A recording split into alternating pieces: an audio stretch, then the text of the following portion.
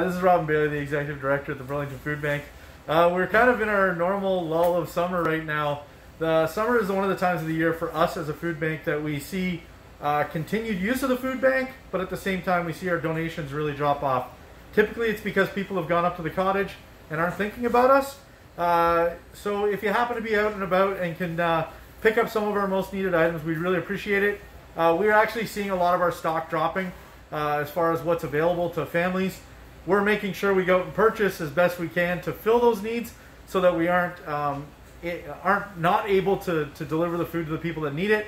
But at the same time, we know that people want to know how they can help us best right now. It's either through financial donations or through those donations of making sure you check our top 10 list and make those purchases for us. Thank you again so much for your continued support. And for those who need our help, we still have lots of food.